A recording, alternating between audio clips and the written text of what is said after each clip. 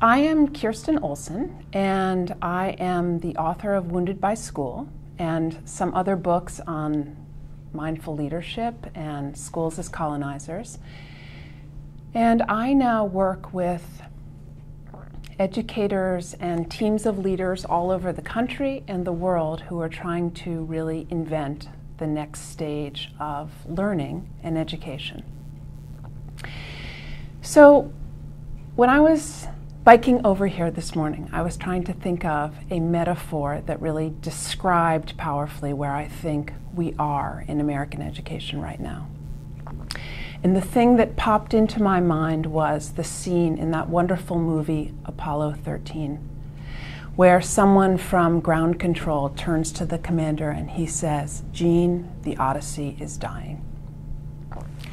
And that really is the way I feel about the American educational system, in spite of the efforts of an incredible ground crew that is trying to fix around the edges.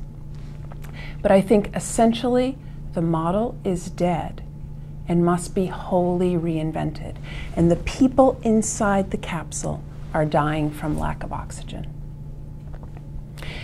And I think that in spite of the fact that things have changed a lot since I wrote Wounded by School, and I actually see real improvements in practice in the work that I do and the systems that I work in, I still see one really fundamental constant, and that is that people are incredibly bored in the schools that I go into. The kids are bored, the teachers are bored, and many of the individuals who lead these organizations are overstressed and also kind of nullified by the work that they have to do. So if you take learning really seriously as you take your heart health, your bodily wellness, your spiritual life, then schools are pretty dead places. They're pretty depressing places.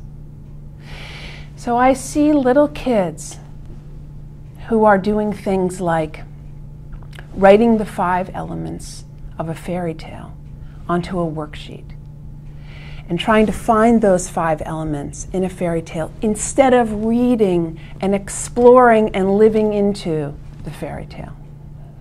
I see 8th graders still reciting the names and dates of the Spanish explorers. This is something that I did in the 3rd grade way back in ancient times when I was in elementary school.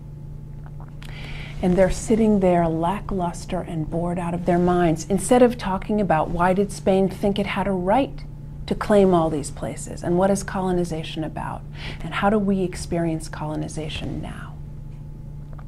And I see teachers standing in front of their classes sometimes simply saying, just follow the procedure and we can all get out of here. And school leaders who say, we are in this game, we got to make it work. We've got several teachers we don't think much of. Let's not put much into them. We'll fire them at the end of the year and we hope it doesn't show on test scores. This is what our system does to us. And I think this boredom and lack of oxygen continues to show in these really palpable ways, and that is we have the highest dropout rate of any industrialized country in the world. And here in Boston, although it's gotten better, 45% of kids of color drop out of high school before graduating. So I asked kids when I was writing Wounded by School, what does it actually feel like to be here? What does it feel like to be in this institution, this thing we call school? And they would say, no one knows that I'm here. No one knows who I am. I used to be really interested in writing, but now I'm scared that it's going to be graded in a particular way, and I never really can put myself fully into it. A kid who is acting out and spends a lot of time in school suspension says, the only way I can show up as myself is to push back here, doing what Herb Cole calls not learning. Or a young man who runs now a national advocacy group for students who are experiencing learning differences. And he says what he was called every day was stupid, crazy, and lazy. And my eyes were really open to this based on my own experiences of being in school, where because I'm white and middle class and female, I did pretty well. But I always felt like I was passing or hiding in school, that the things that I was really passionately interested in could never show up in that environment. School to me felt like a place where real passion and real engagement just were embargoed.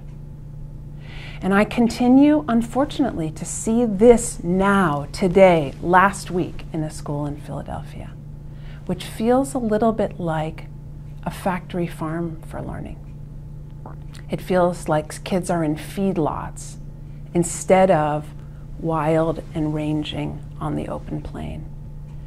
And I think that's what we've got to create, because learning is kind of a wild animal and it needs room to roam and range.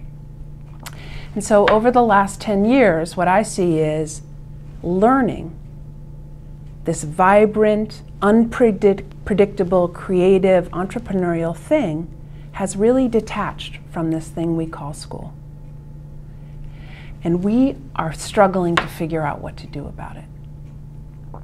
But that is why the Odyssey is dying, because these airless environments are going to simply drop us into the ocean without an escape hatch. And I see that happening to kids. So our work now is really to bust open the boundaries and to rethink what this institution is like and what do young people really need in their lives now.